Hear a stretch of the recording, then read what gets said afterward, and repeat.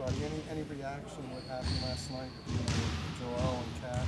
Uh, I really don't know. I was looking at the fast break, what's going on with Al, so I didn't really catch what happened with Joel and Kat.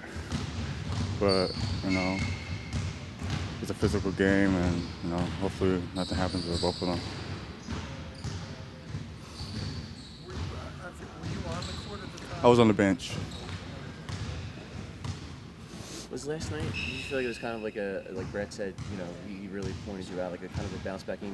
Atlanta, you only played 8 minutes, but last night you had very aggressive on the offense boards. Did you feel like it was kind of a bounce back game for you?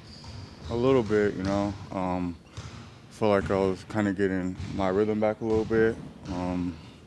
Like the 8 minutes in the Atlanta game, it's kind of frustrating and stuff like that. But just move on to the next game. That's what I did.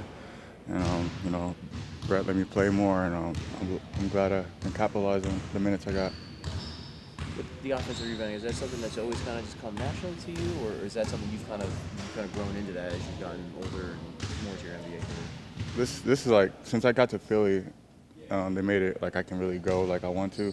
Other teams I've been on, they said not to go to offensive glass, so that's why I love doing that. I'm a hustle player, and just to get more possession for my team, I'll sacrifice my body and try to crash every time. Upcoming 4-game road trip. Just how about your thoughts? You're starting off with a pretty good Portland team. hmm You think it could be sort of like early season measures take this road trip? It's good we're going on the road because we're going to be together as a team. Get our chemistry a lot better, and it'll be a test for us. Going on this road trip. So we're looking forward to these games, and looking forward to getting back on the court and doing what we do. That's defending and playing together.